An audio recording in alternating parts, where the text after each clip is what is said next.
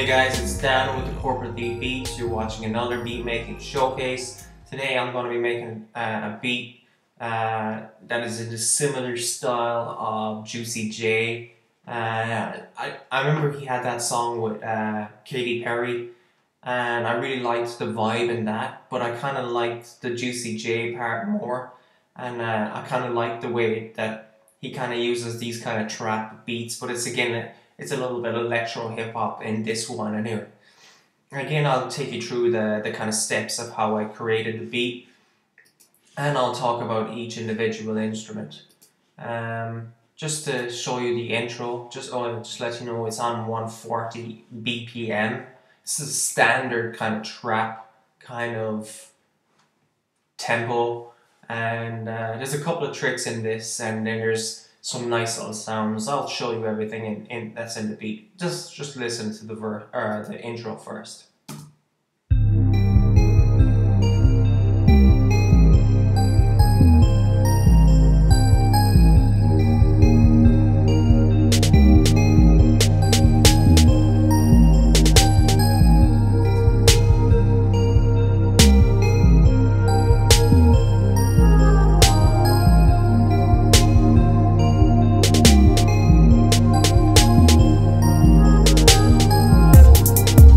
Okay, I'll pause it right there, and I'll just show you the instruments that are in the intro first. So you can see there's an 808 bass line. This is the same way that I make my bass lines every single time. Obviously, I cut off all the highs in this bass, this 808. Don't want them. I've got a lot of kind of synths that are giving me the kind of highs in the mix. I'm just cutting a little bit at at 70 hertz because my kick drum is going to hit right through there. So this is going to supply the bass to the song. I created this 808 in the ESX. All I did was drag and drop my 808 WAV file in here, pitched it so I can play any note. So I can play any note in the 808. And that's really it. It's a good kit. It's a good 808 sound, and I tend to use it a lot, and plus it's a bit versatile as well. It has that sound that punches through the mix. A lot of the time I'm worried about later on in the mix, so I'll always kind of revert to the sounds that I know, because sometimes I can just know how to mix them. I know that they're going to work with certain kicks, etc. So we'll just listen to the next sound then. A sec now, I'll just delete that. The next one is a synth in massive, and it's called air conditioned. And we'll just take a quick listen to it on its own.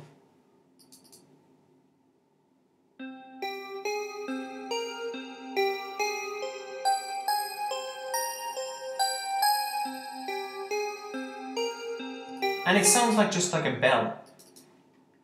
It's a bit climbing up and down in the mix. It's not really doing anything crazy. It's a bit... But a lot of these trap songs have this minimalistic melody. It's almost like a little jingle bells kind of melody. A lot of these trap beats do have this. They don't have these kind of crazy melodies. They have these kind of monotonous ones in the background, and they kind of do their crazy stuff with the 808s and the snare rolls and stuff like that.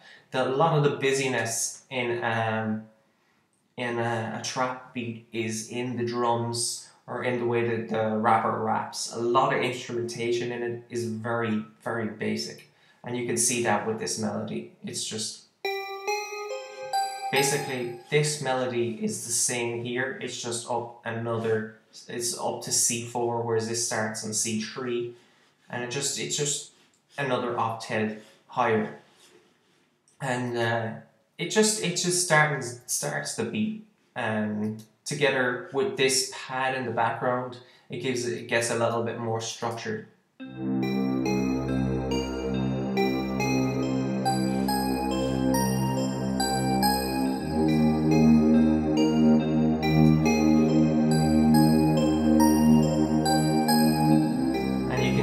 That it's just two notes. It's playing C and then it's playing a D sharp. And it's just really kind of setting the mood in the background. I talk about this all the time. If you haven't watched my other beat making tutorials, I talk about these pad sounds just fill the space, the void, the emptiness in a track. They don't kind of just take over the sound. Like if I just had that without a pad, it's a bit boring. Even with the 808, it still sounds a bit boring. With all three sounds. It's funny, this kind of scent here, this All Souls one, it's in massive. This scent here, to me, is it's kind of acting as a pad, but it has this creepy feeling as well in it. It has a creepy feeling like a cello in it as well. You can kind of hear it in it. It's like a load of cellos in the background.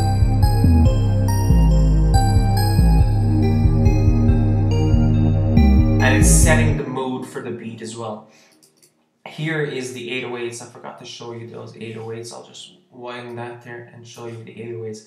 This is a very, very basic bass line, but when you hear with the kick drums and everything later on, you'll hear what it actually sounds like, how it changes as well. So you can see that I'm kind of just playing a basic pattern.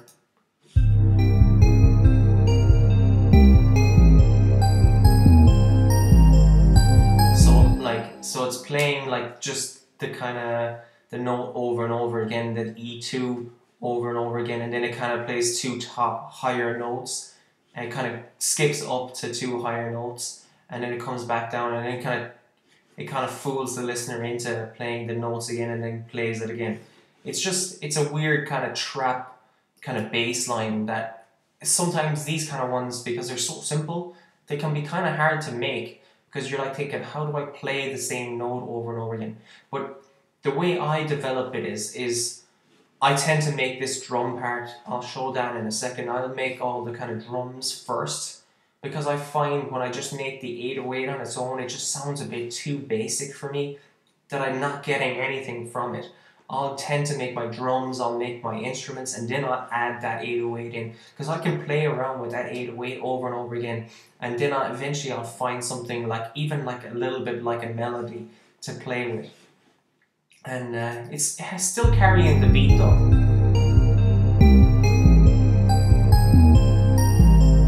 And the way the kick drum or the 808 is bouncing in that section there, it just really reminds me of Juicy J, the way he bounces on a beat, the way he raps, and the way he I'm not saying he's my favorite rapper or anything like that, but he does have some really funny raps, and the way he skips on a beat.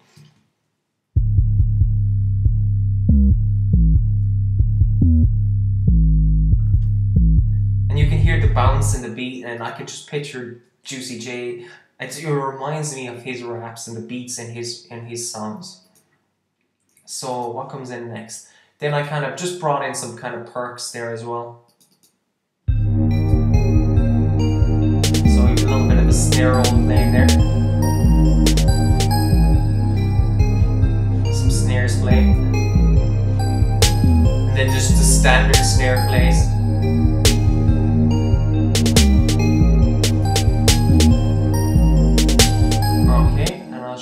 Instruments. These instruments down here come in as well, down here, and they're pretty important to the kind of instrumentation as well. Like, just because that All Souls kind of riff, that kind of one from Massive is in there, it's like the one I said, it's a bit like having cellos in the mix.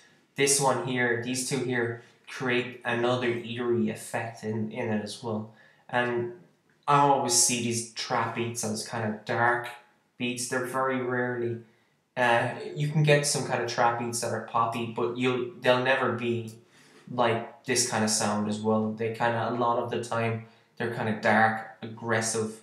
This song isn't aggressive, except the drums are a bit aggressive, but the instrumentation is a bit lighter.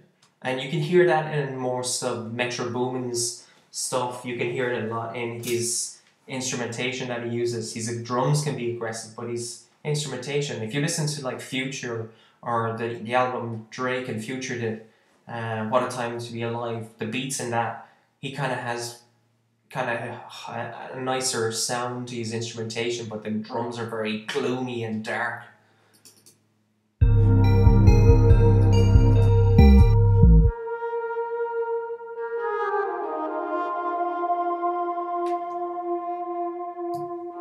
And these sounds, actually, I've used these before, and I've actually used them as a lighter kind of sound, a nice kind of sound. This is a nice kind of, almost like a flute.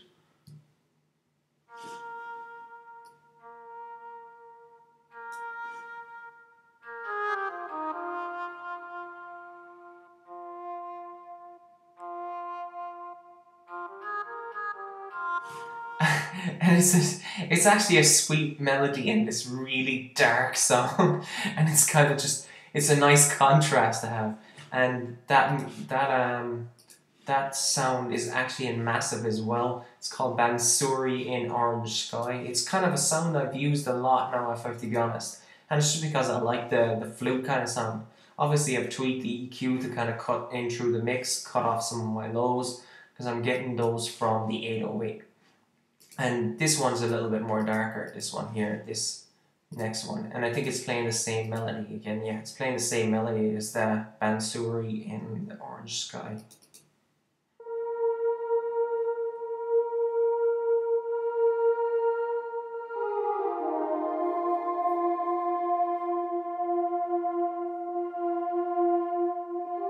And this one is actually a little bit darker, but it's more of a pad sound. This kind of Dreamizer in massive, it's kind of a pad sound, but together they kind of make a nice little riff. I just used two of them because they thicken each other up. This one's a little more darker than this one, so it's darkening that other sound, and plus they both complement each other.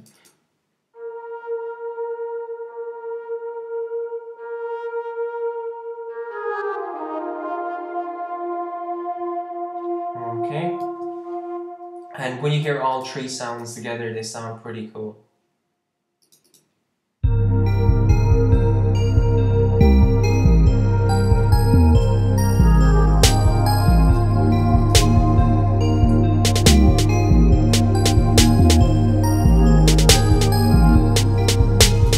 And you can hear the darkness in them, even though there's a nice melody being played.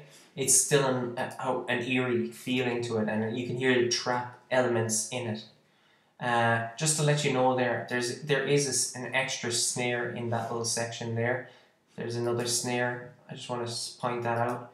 And the reason why I put an extra snare, this is kind of just a production trick. Because sometimes I don't like using the kind of standard kind of, you might hear these whoosh effects and stuff that I don't want to use them all the time, even though I pretty use them a lot.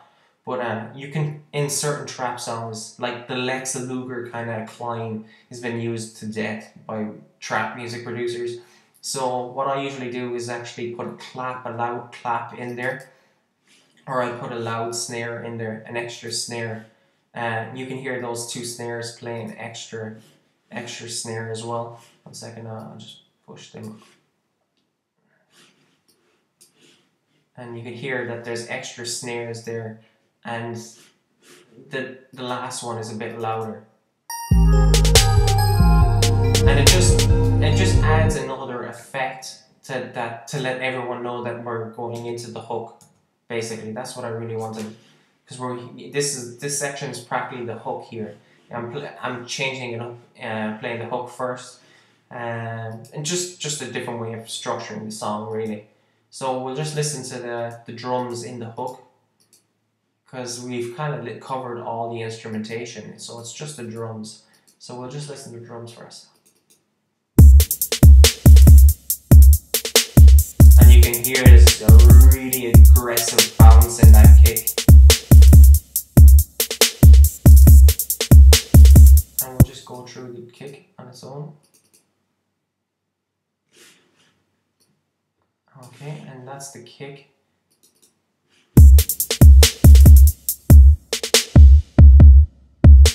And you can hear it's not actually that complicated. It doesn't even sound like a trap kind of. It sounds like almost just like a normal hip hop kind of bounce. And the snares coming in as well. There's standard snares with some reverb on them as well. And I put up, it's when all the kind of perks and the hi-hats and stuff come in that they really kind of, the hi-hats and all these kind of stuff, and all that kind of stuff comes in, it just really kind of shakes everything up. 1 second now, I'll get some, we'll listen to that. It's when all the kind of perks and hi-hats come in that really gets everything going. And it makes it sound like more like a trap beat then.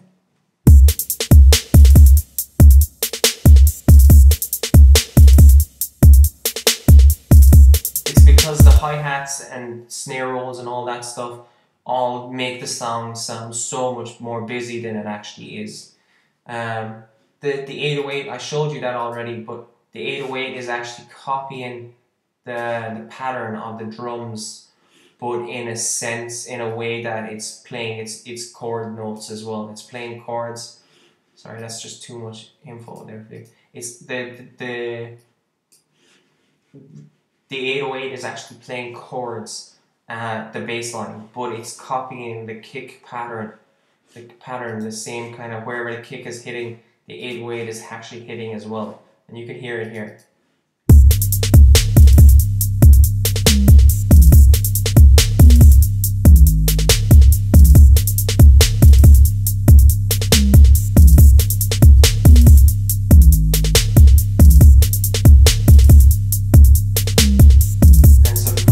Aggressive 808, but altogether it sounds like a Juicy J track then. It's somehow it just blends together and it actually sounds like a nice track.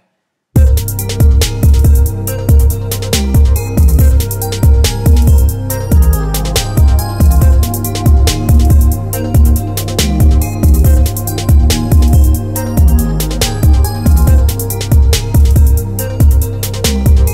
then here's like the verses then. The verses kind of just change up then. So basically what I did here is I just took out the kick, left some of the percussion, took out some hi-hats. So it's all about, like I showed you before, it's all about making a good loop, a good 8-bar or 16-bar loop, and then playing around with the production elements of it then. So like taking out stuff, making everything sound like something something is changing up every so often, so it doesn't kind of have the same kind of if I had to play that hook throughout the whole beat, it would get kind of boring. If you take out the kicks for just a little while, Metro Boomin, Sonic Digital, all these kind of producers kind of just do this. They kind of make a really good hook and then play with it after that, and that's the kind of production elements. That's how you produce something, is how you take stuff out and bring stuff back in. So here's the verse. And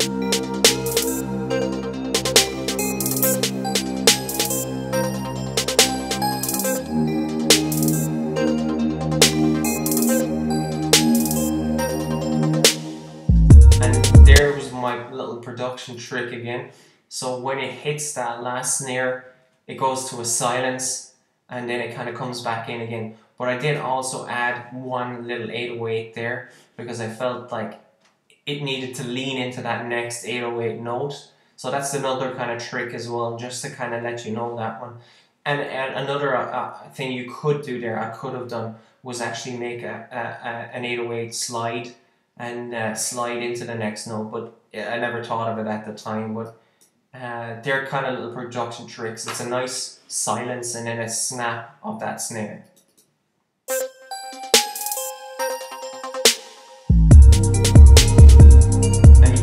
That last 808 coming in as well. So, and you can hear that first 808 coming in as well, that one there. And it just leans into the next note. If I pause, 1 second now. I think I've got that in a weird position. I probably shouldn't probably move it in case I can't get it back. 1 second. We'll just see. Okay. I'll just see what it sounds like without. See, it even sounds okay without that, but I still think it sounds better when I kind of lean into that next note. So you just hear a little 808 beforehand, and to me, it just, at the time, it sounded right to me. And that was just, sometimes you kind of think of crazy stuff on the spot, and it sounds good. Other times you come back to it and go like, man, I don't know. I kind of bring the hook in here for a different kind of feel, and then I drop it out again. But there was something I wanted to mention here, just show you that I actually put in the first notes of the hook here. And why did I do that? You can do this another way. There's loads of different ways to do this, but I just found that this way worked. Sometimes people might create automation tracks and let stuff float out, or bring that down so it doesn't bleed into the next one. Other times I will play the next note in that so the riff can still end. Because if I do it without it, I feel like the riff never ends. It's a bit weird. So you can hear what I mean when you hear it all.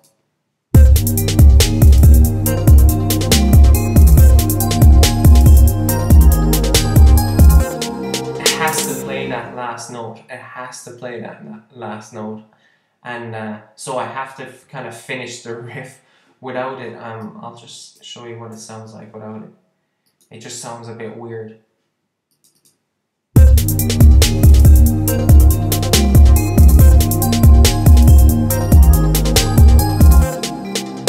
To me, it just felt like something was incomplete there, something needed to finish. Maybe it's someone who plays the piano or guitar feels that way, but I felt that I had to complete the riff, and I feel like it bleeds into the next section. It kind of just softens into the next section as well. And that's just a little production trick. You kind of come up with these things when you're playing with them. Sometimes you just make a beat and you'll figure something out, and then you might use it again. And that's where your experience comes in when you're creating beats as well. And here is something that you guys might want to learn how to do. Now this is a common trick that's in a lot of beats. Drake's producer Noah Shabib kind of does this kind of thing a lot of the time. This is where he creates a filter in the mix of a song, and I've done it with automation here. And you can see that I've done it on my output track, which is a bad idea, but try to do it quickly to make a beat quickly. And when I'm in that mood of creating a beat, it's probably not the best idea to put it on your it's better to bust stuff out onto an aux track and control it that way. I did it the wrong way. Don't go do it that, guys. But this is still the trick, and I can show you how I did that. We'll just listen to what it is first. It's kind of a high pass filter or a low pass filter, a high pass filter on the whole mix, and it's a nice effect.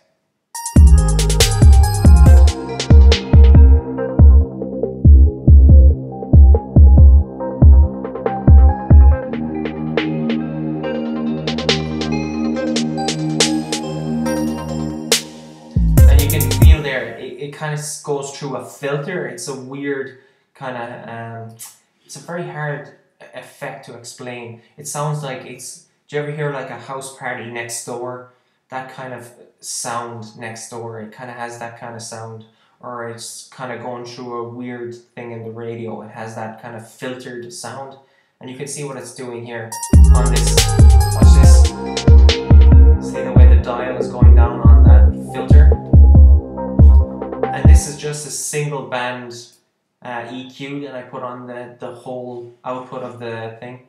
And I controlled it by adding these nodes on this. And the way I got to this was, one second, I'll just hide it.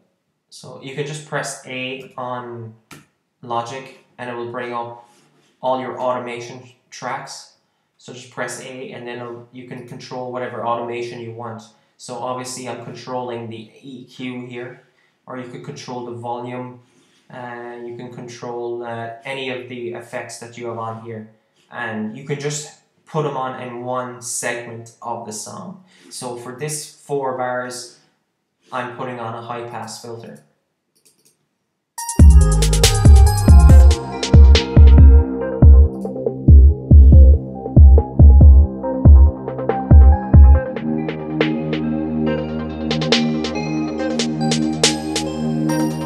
And you can hear what it did in the mix, and it's a nice effect, and it's a nice trick to do, and a lot of trap producers are doing this effect now, and it's become common.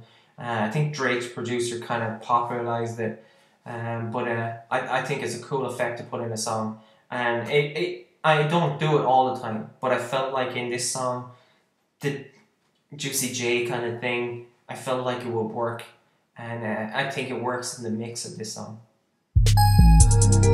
Doing it again there.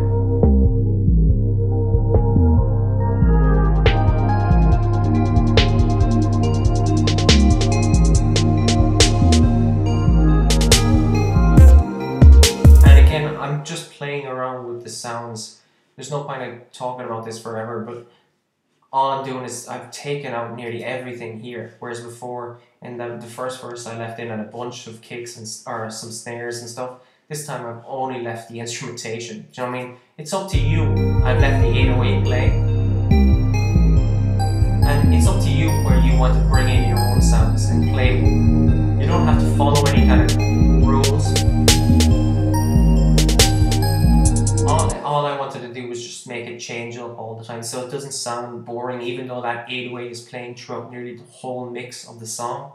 And it's just a little trick or a little kind of production thing that you can do. So basically, I've got a 16 bar or 8 bar loop here, and I've practically created a whole beat out of it by just putting little bits here, there, and little bits there, and it's a good production technique to do, and it's a quick way of making something that you really like into a good beat straight away, and getting that creative process going quickly, and not taking too long and losing the kind of spark why you liked that section in the first place. If I don't create something quickly, this happens with me a lot, it will never be made. If something doesn't come to me quickly, even though if I like something in a mix, I have to make a beat out of it. I have to make a verse, a chorus, or something like that. If I've got a song structure, that beat will be made then. And that's just my preference. And I think it's a good thing to start doing if you guys are getting beat block or stuff like that. So, just before I wrap this up, I just have a little thing there as well that you guys probably know by now, that I cut stuff out. And I'll show you why I do that. Listen to this. I'll just listen.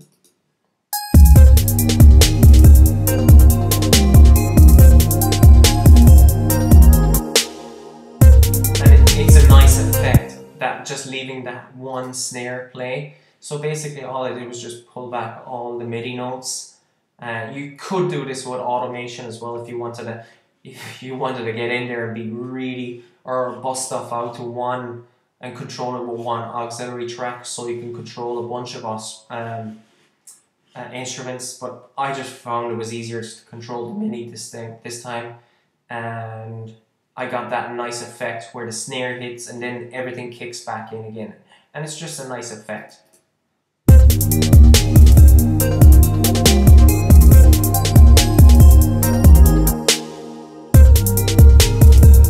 Okay guys, and I think I've really covered everything in the beat. If you guys have any questions, hit me up in the comments. If I haven't explained anything properly, make sure you guys let me know. I think there's 2 instruments that I just didn't really, I don't think I mentioned these 2. Oh yes, yeah, just before I go, I forgot about these 2. Sorry about that guys. I forgot about these 2. So basically these 2 here are, they're in massive, and they're just kind of, what do I kind of use these ones? These ones are kind of just like an ARP, but they're kind of very subtly in the background, just to keep the track busy. You barely even notice they're there, but they just do kind of have another effect to it. This is another song, it's called, a sound called Drives Me Nuts. and it's in massive as well. And they both kind of act as arps. And I'll just play this track without them so you can hear what they sound like when they come in.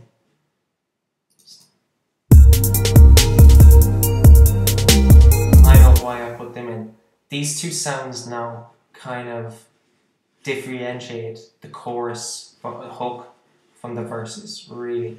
But they're also metronomic. A lot of these kind of minimalist hip trap beats, they really do kind of have very little sounds in them, but the sounds that are in them are kind of like a metronome. It's a bit weird. It's something that I've just kind of picked up, and they don't really do much, but you can hear the difference between it without it and with them.